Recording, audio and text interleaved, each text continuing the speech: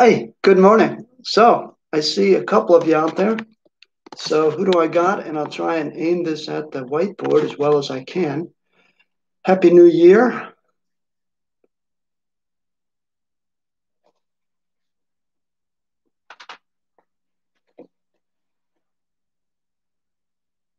Yeah, good morning.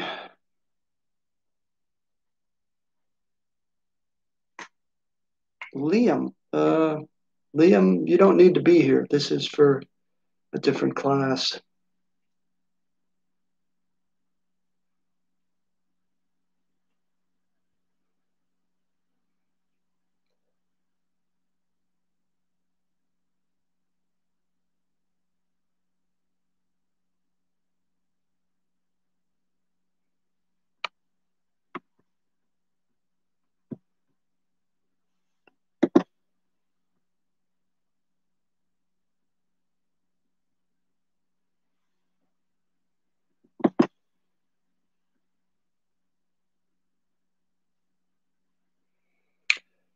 Okay, good morning, folks.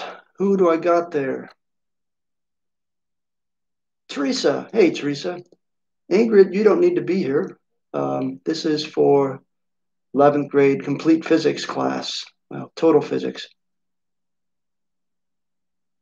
So, nope, you don't need to be here, Ingrid.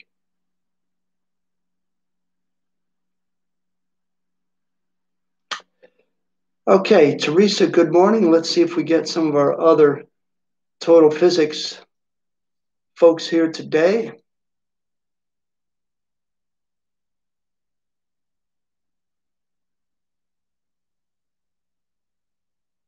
Hey, all right. So,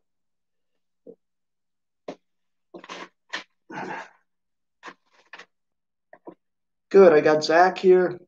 Good morning, Zach. Happy New Year.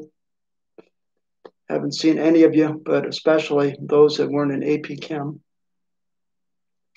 Okay, I got Teresa. I got Zach. Let's see if I got Anne-Sophie or Ellie.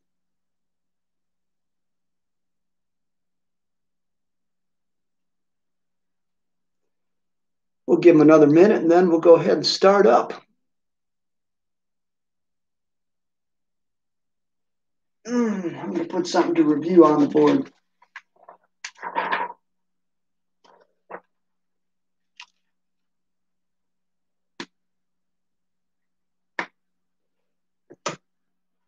Okay, let's review. So what I put on the board we did last time. If it's small, don't worry about it. We're just reviewing what we did here last year.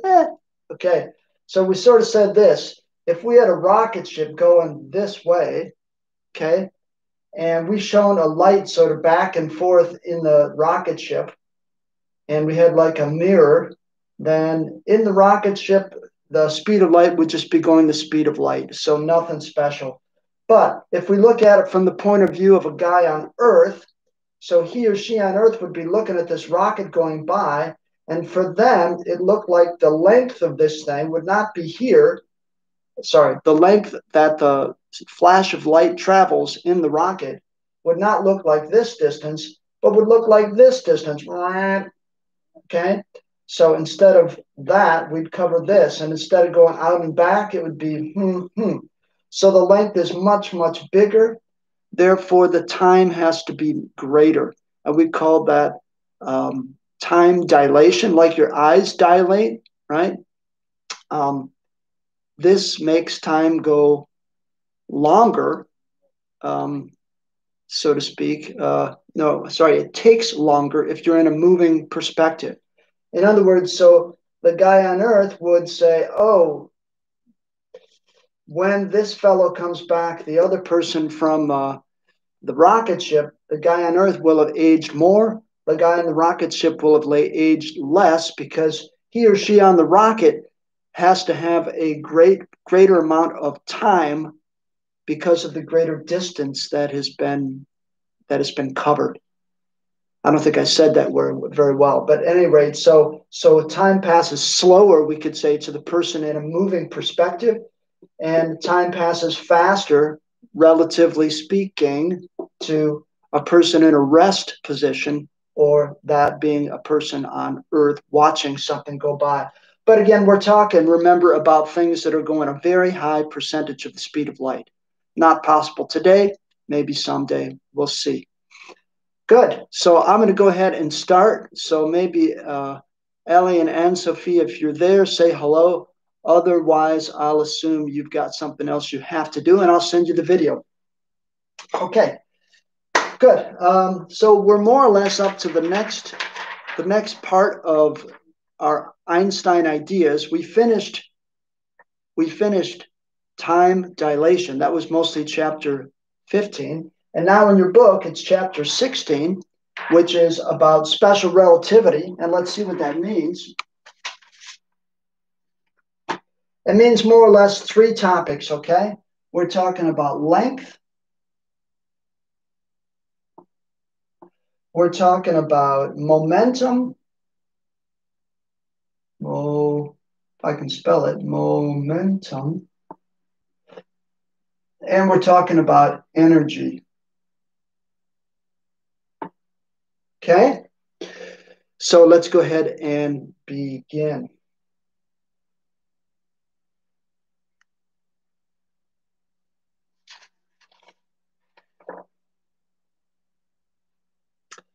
Okay, I'm trying to see what this was.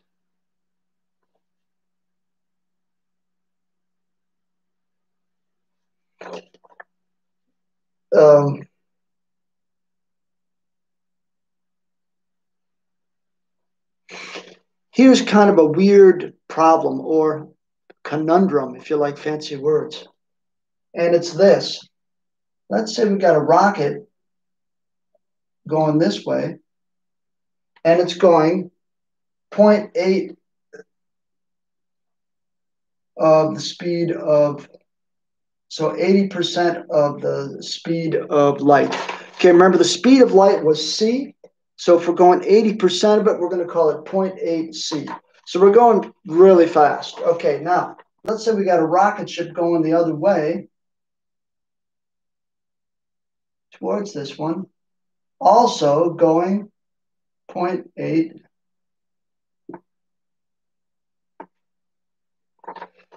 Remember when we did this? Okay, thanks, Ellie. Good to have you with us. Remember when we did this, when you and I were like, when you and your partner were walking towards each other, okay? And we said, oh, well, that's easy. If I'm going 2 and 2 and we're walking towards each other, it looks like we're going 4 meters per second. Well, here, what would you guess? If we didn't know about Einstein's ideas, what would you guess? This guy would look over at this rocket and say, oh, it's coming at me with what velocity? So maybe you could type something in.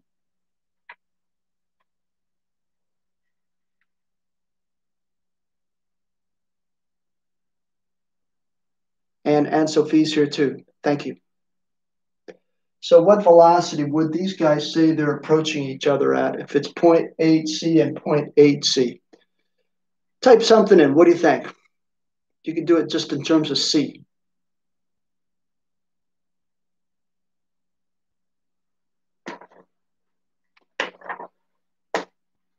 I'll change colors here. Zach, you got it. So if we were looking at this from the idea of a Newton, exactly, Ellie, a Newton perspective, we would say, Ellie, both you and Zach are right. It would be double it. It would be 1.6 c. But it turns out, because of Einstein's second postulate that everybody measures c the same, c ends up being a limit, as it were. We're going to see in this unit why c is that limit mathematically, okay? But what would happen is they would approach each other. So I'll say actually,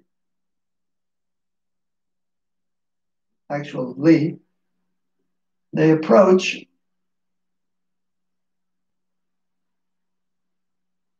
each other at, you ready? 0.98 c. So they can't ever get past the speed of light. We'll see why that's a natural law based on Einstein's equations here during this unit. Wow, pretty bizarre. Okay, but before we get to that law, we're going to take a look at something else entirely. Last time we talked about time dilation. Today we're going to begin with what's called length contraction.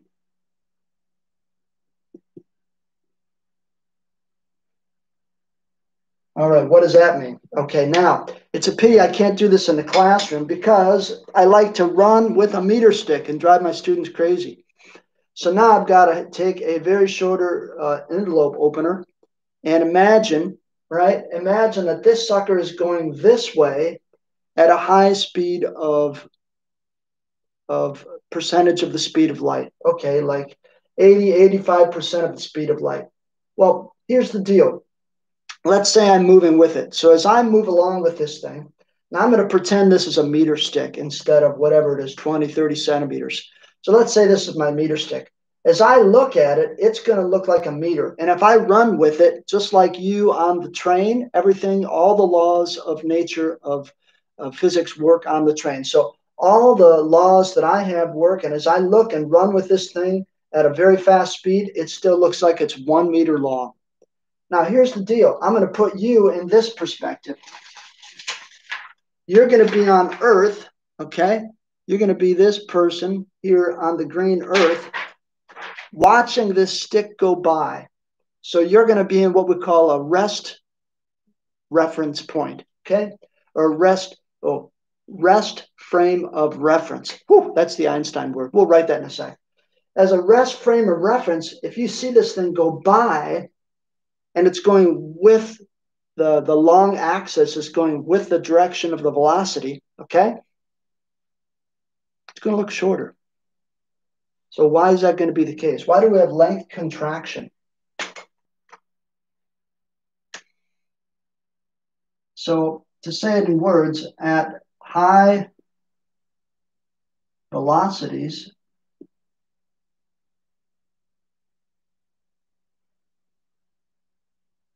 lengths they're not seen as shorter, they are shorter. So be careful. It's not like a magician's trick. So lengths are shorter when measured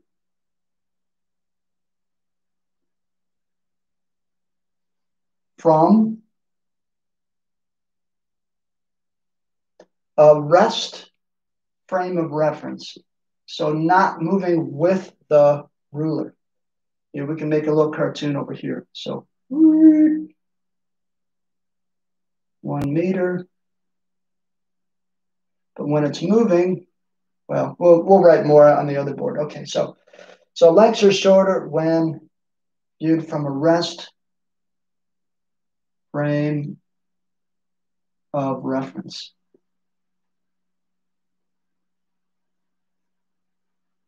That's what I want to say.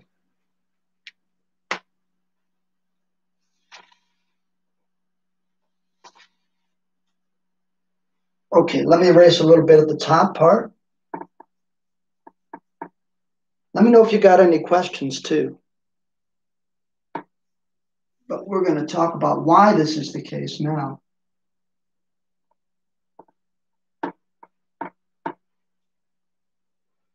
We live in such a Newton world, don't we?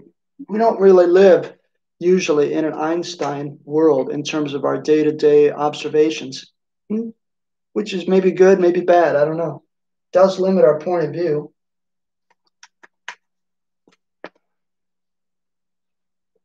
Okay, so I'll do an example. At 87% of C, this, let's draw you, here's Earth. This viewed by you, here's your little eyeball. When you see the rocket ship go by,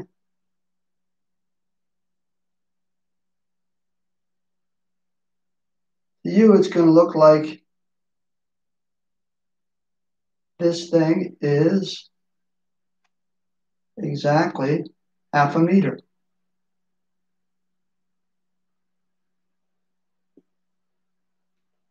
So it'll look exactly half of the measurement of the people on the rocket. So the people on the rocket say, no way.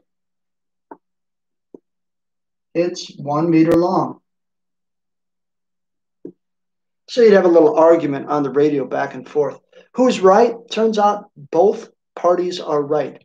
Both the one on the fixed frame of reference, you on Earth, and if you were on the rocket ship, you'd be right that it's actually a meter long. Okay.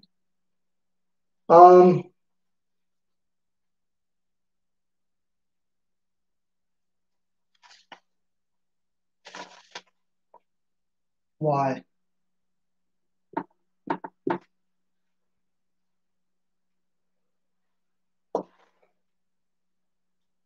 Okay, let's think of this mathematically now.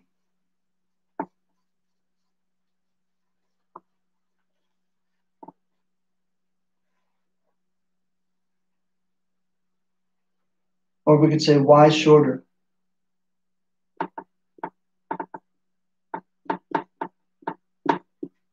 Well, let's look at our little equation, which we more or less learned first semester, right?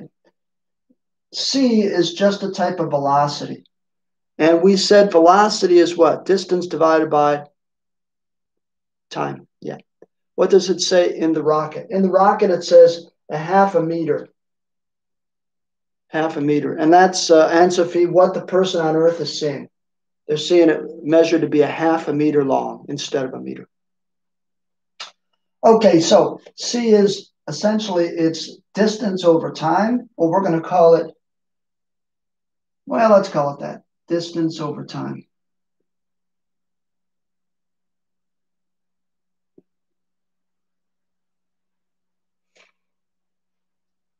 And its distance in the direction of travel.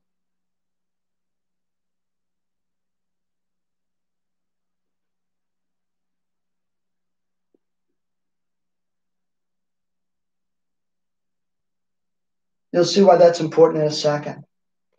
So what's the big deal here? Okay, if you're looking up here from Earth and you see this rocket ship go by, it's taking a really, really, really short amount of time to go by. So what we're going to say is that for this perspective, for the rest frame of reference for somebody on Earth, C is going to be this. It's going to be a really, really, really tiny amount of time. So I'm going to write the word time really small. Time. Tiny time. But if time is really small, that's the word time. The only way I can get C to be the same number is if distance is what? C will remain the same number, the speed of light. If time is tiny, distance has to be what?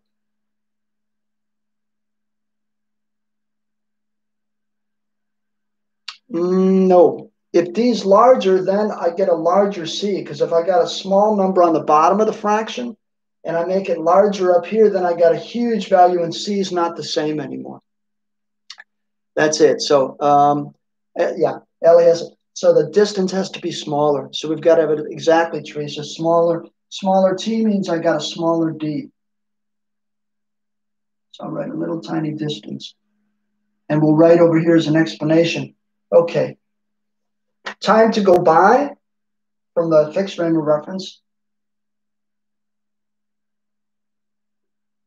Time to go by is shorter. So Einstein found that so the distance has to be shorter. Let's say must be shorter. Also, to keep C, the speed of light, the same.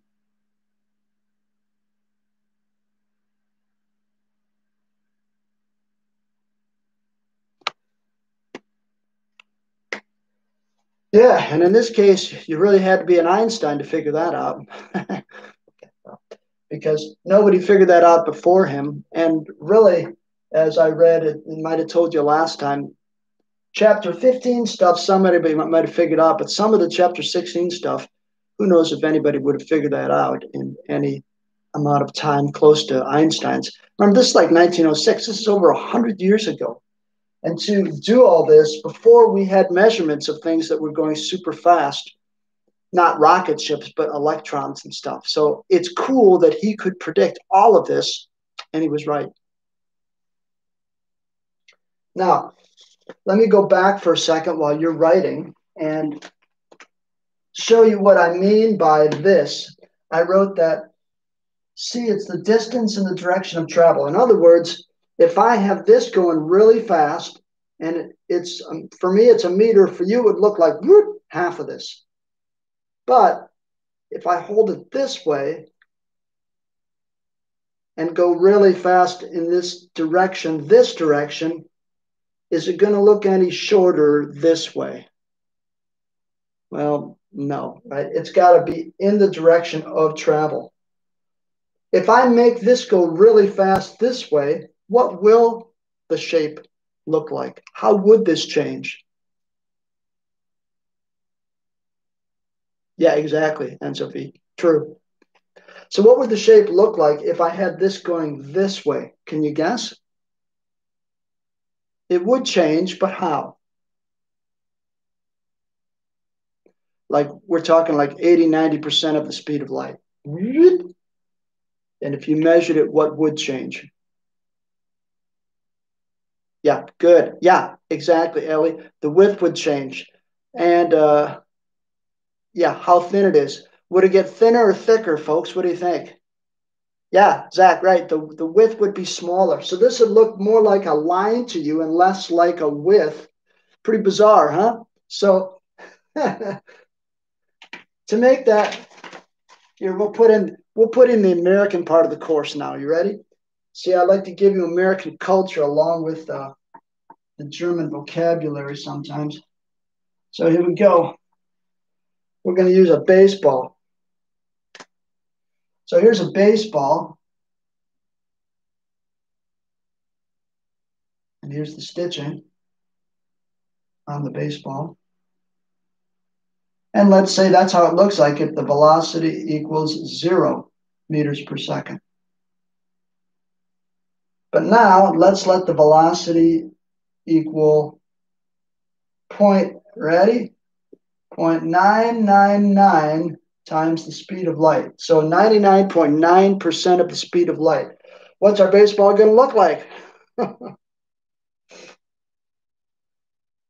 Can you be guessing? Thinner, exactly.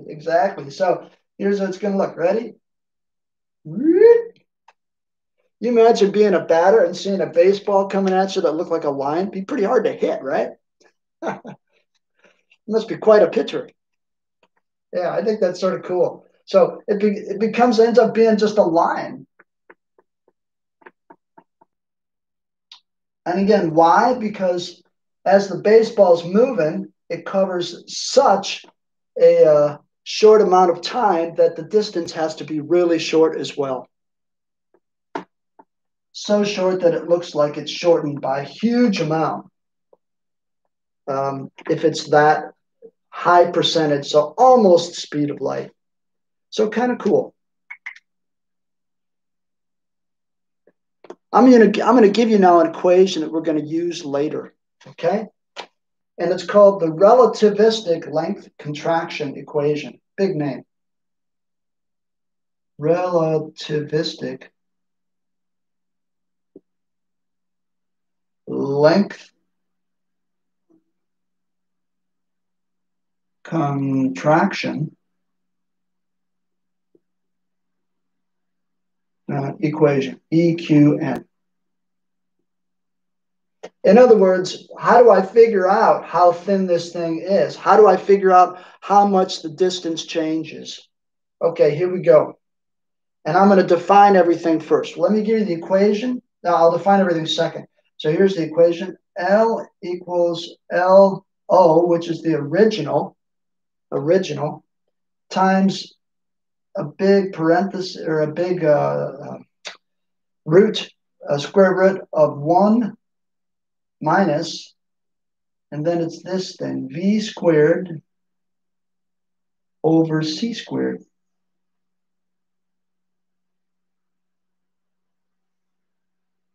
So we're going to use this later on, but this factor, 1 minus v squared over c squared, ends up being kind of what's going on. Okay, so v is the velocity, c is the speed of light, you know that.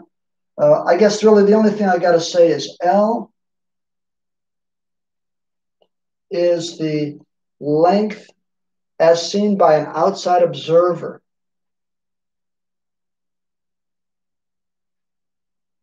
Length seen by outside observer.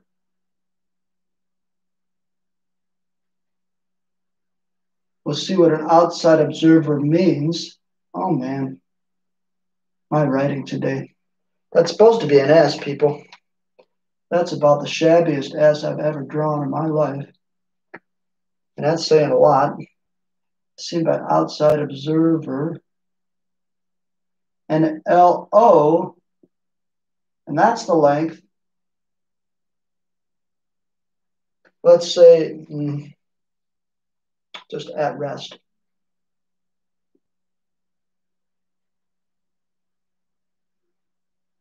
So if I was holding something in my hand, that would be LO. That would be the length that I measure with it in my hands, okay?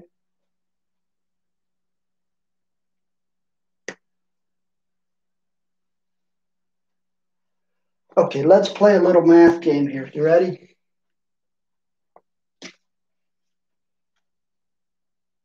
Okay, so a couple examples. At rest, V equals 0 meters per second. All right, let's just kind of mentally think about it, okay? Here we go. I'm going to put in 0 up here. So what happens? 0 over c squared is just what? 0 or 0 squared over c squared would just be what?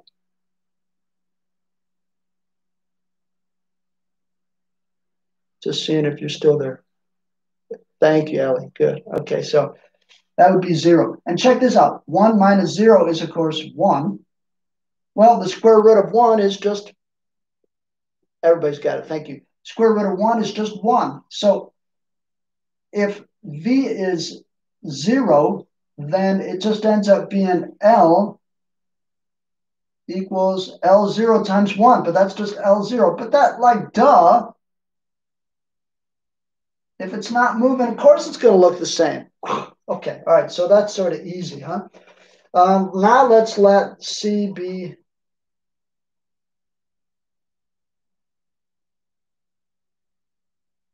or let's let the velocity equals C. What would happen? You ready? Okay. What if we could have this thing going the speed of light, not 99.9%, but the complete speed of light? We're going to put in C squared here. So you ready? So V is C, so let's put in C. So C squared over C squared is what? Oh, some of you got it already. Yeah. So it's 1. And then look at this. I got 1 minus 1, so 0. Then I got the square root of 0. Try and do the square root of 0.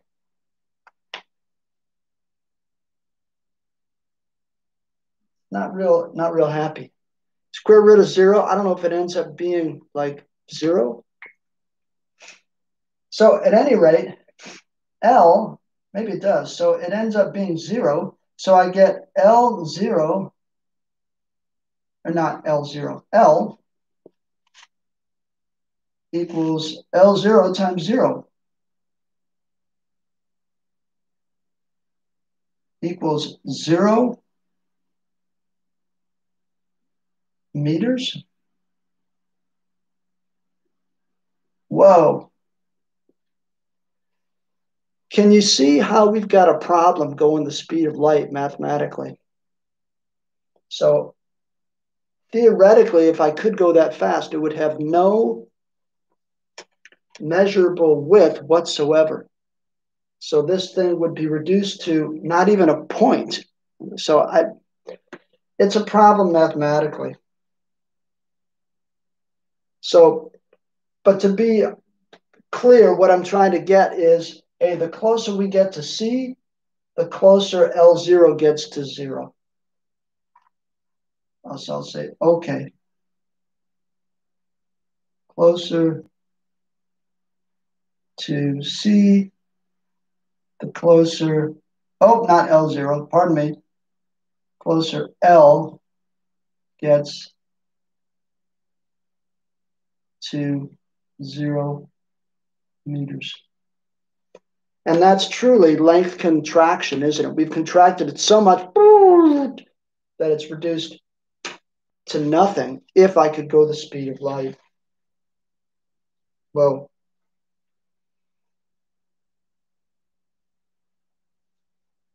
let's try one last thing. I'm going to leave the equation, but I'm going to erase this up here, if I can do this.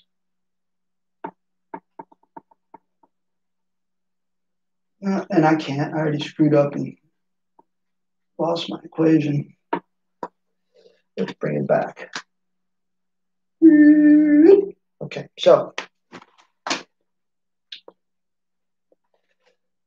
if you've seen, yeah, so it's a limit basically. Yeah, Ellie, and we're gonna test that limit right now.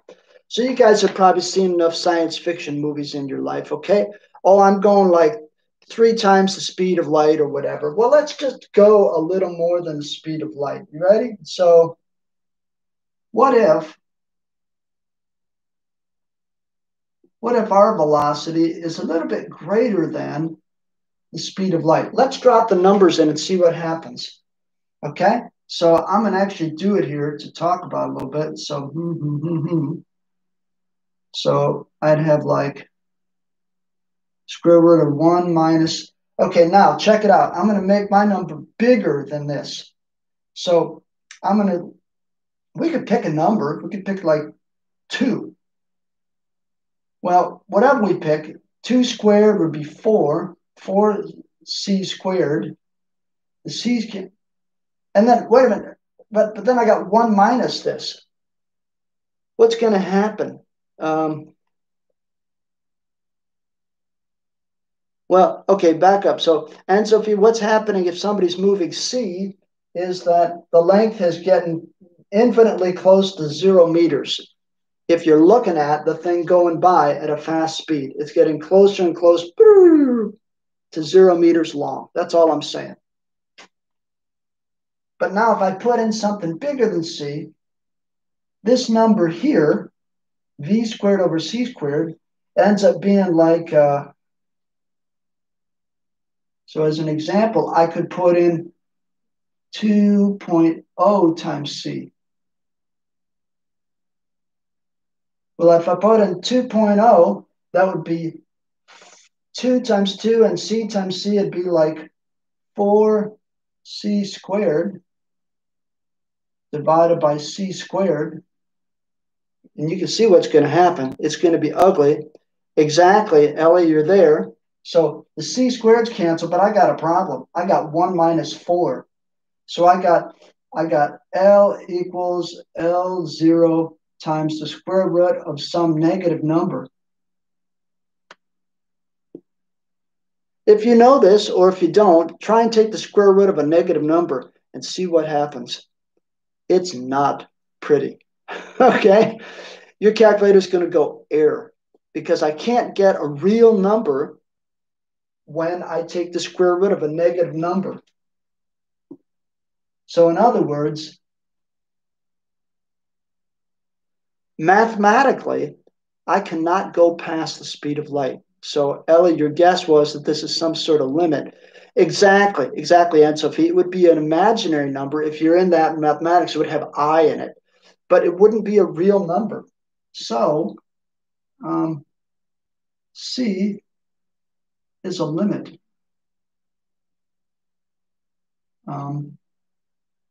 to any real value. And you might say that maybe like n, so P, what about imaginary values? Well, they're imaginary. A negative square root doesn't really exist. So C is a limit to any real value for length contraction. I'll abbreviate that.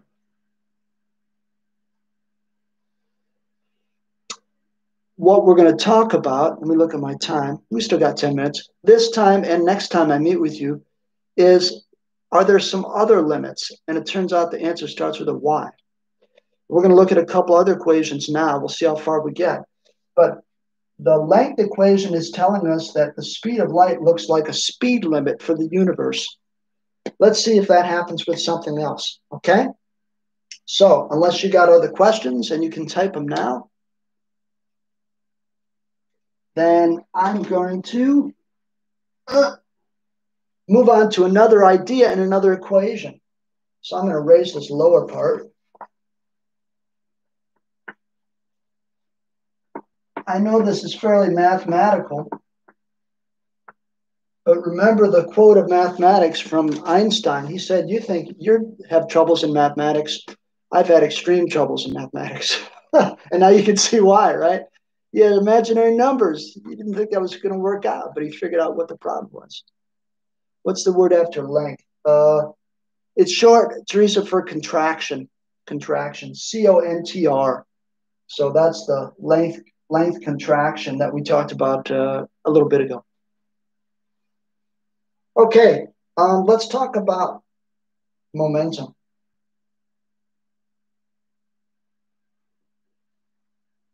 All right, I know we haven't had it, but momentum was equal to two things that we multiplied together. Can anybody remember? To get momentum, I multiply the h by the h.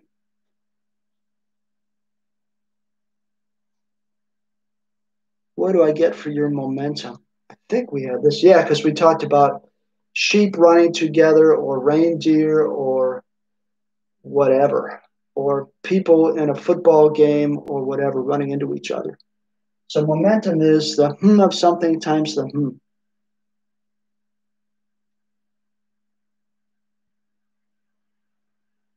Good. Thank you. Oh, Zach, you got them both. So it's mass times velocity.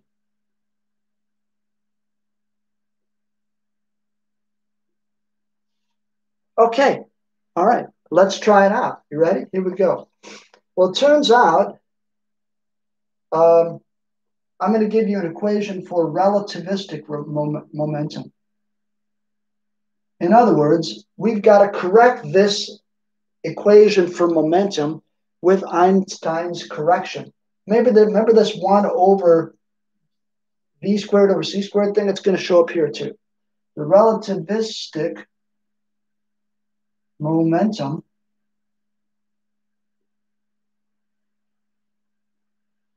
is, it's m times v, so the letters that Zach gave me a moment ago, divided by the correction, 1 square root of 1 minus, you guessed it, v squared over c squared.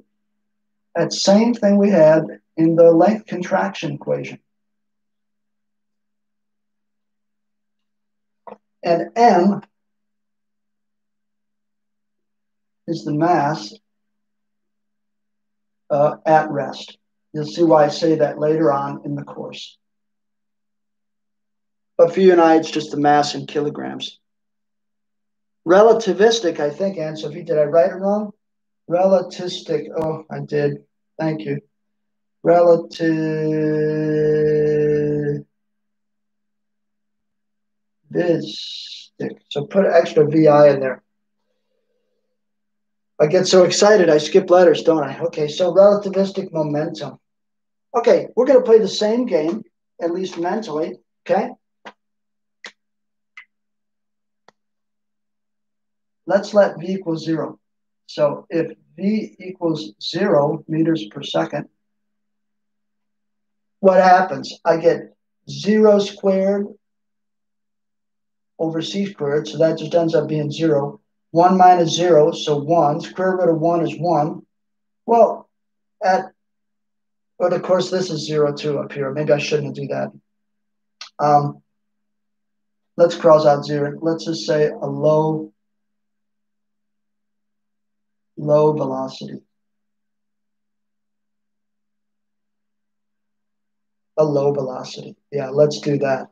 So essentially at a low velocity, I've got c, and c was what? Big or small number, relatively speaking. C, big or small number?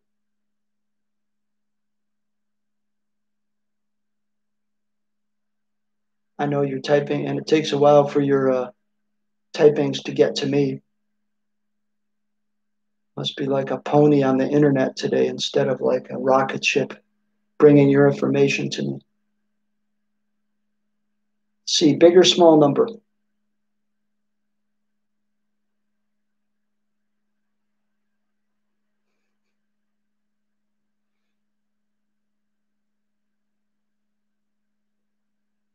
Very big. Yes, thank you, Zach. And turns out if c is a big number, c squared is really, really big. Okay.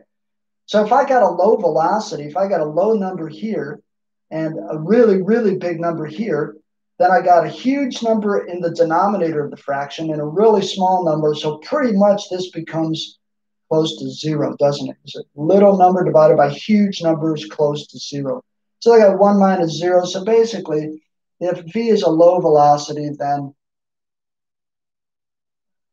momentum just equals m times v, which is the equation Zach gave me earlier. In other words, it's normal.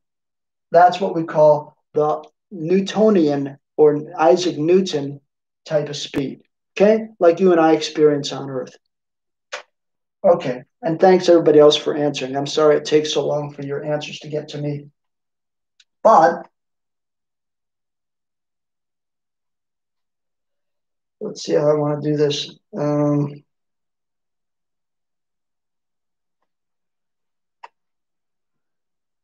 At big velocity.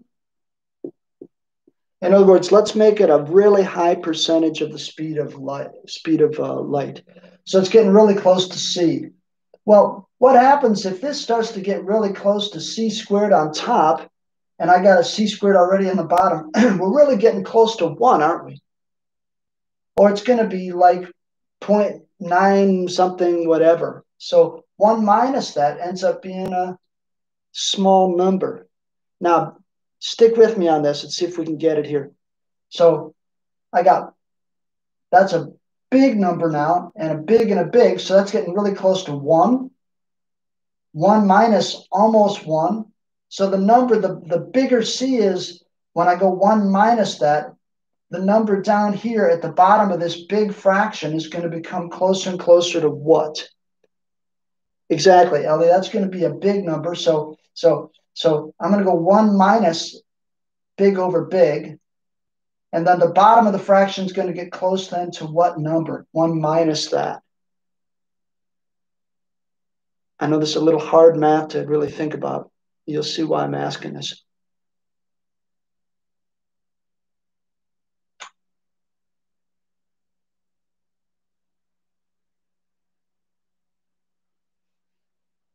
So my question is, what happens to the bottom of the fraction?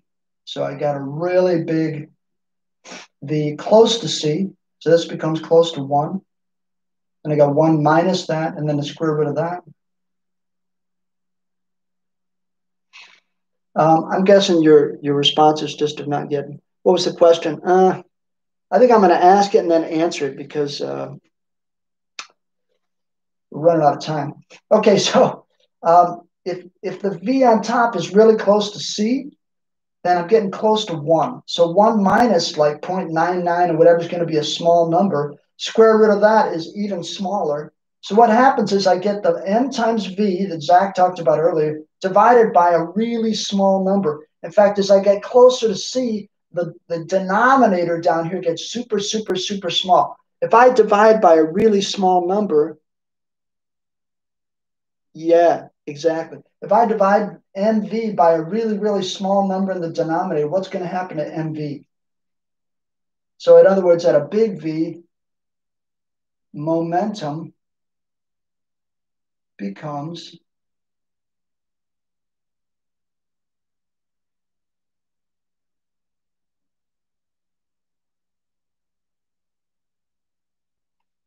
so MV divided by a tiny number, MV divided by small number. What happens mathematically? Thing on top divided by like 0.00001 or something.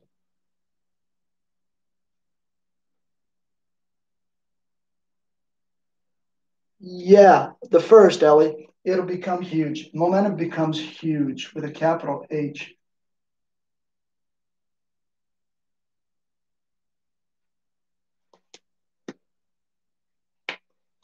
What does that mean for you and I? It means this.